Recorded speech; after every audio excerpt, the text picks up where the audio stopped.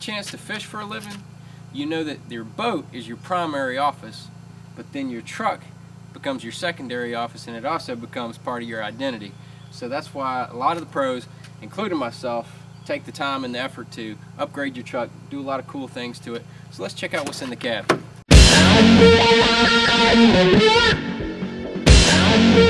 As soon as you open the door, you see the cool yellow seat covers. You know, keeps the black leather nice and new looking. And you got a few other little accessories in here, like my navigation system. I got a Pioneer system put in by Britt Myers. He's another one of the elite pros. It's a really cool system. It's got navigation. It's got a giant hard drive on it, so every CD that you put in, it actually records that on there, so that that CD is always in your deck, even when you take the CD out. Got a couple other creature features, a couple subwoofers in the back. Got to be able to bump a little bit. Got the kickers in the doors, replacements. Got to hear what they're saying. And then also, I've got a computer programmer up here. It's by Bully Dog.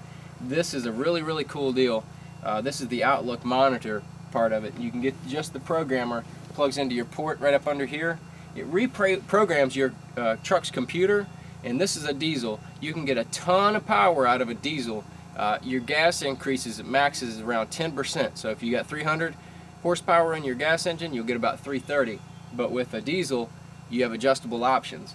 With this Outlook monitor, you can adjust it from stock settings, and then you can go two or three more levels up, depending on where you want to be.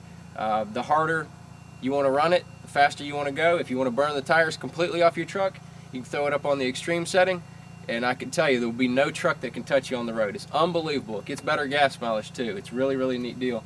So that pretty much covers the inside of the cab. I've got all my room in the back for my hanging stuff. Also have the room for my little accessories up here. Got my sunflower seeds and my gum and stuff to keep me while I'm on the road trip for those 8, 10, 12-hour road drives. Now let's take a look under the hood.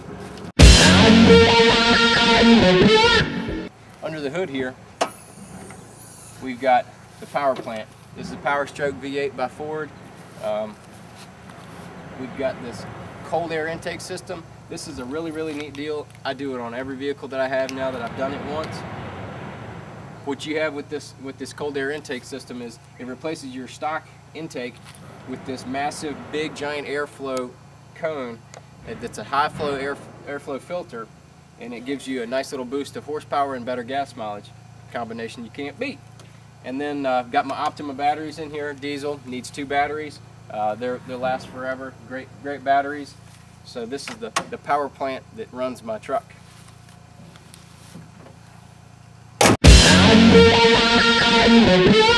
You walk by the truck, and when the truck rides down the road, you can't help but miss the 22-inch chrome wheels. Now these are also another accessory I got from my man Britt Myers down there in Gastonia, North Carolina. GoFastLookGood.com if you want to check him out. Got the big all-terrain tires on there. These are 22s. Sorry, Swindle. Swindle's only got 20s on his Tundra, but these are 22s. Maybe one day, Swindle, you can step up and get to 22s.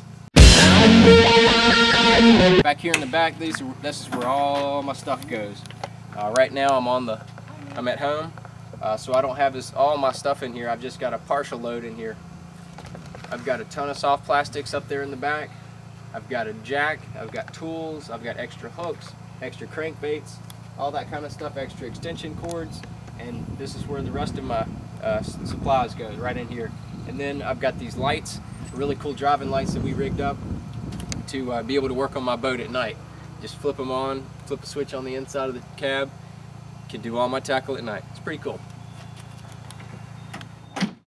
So as you can see, I put a lot of time and effort into making the truck look right, making it run right, and making it comfortable so I can ride down on all those long road trips.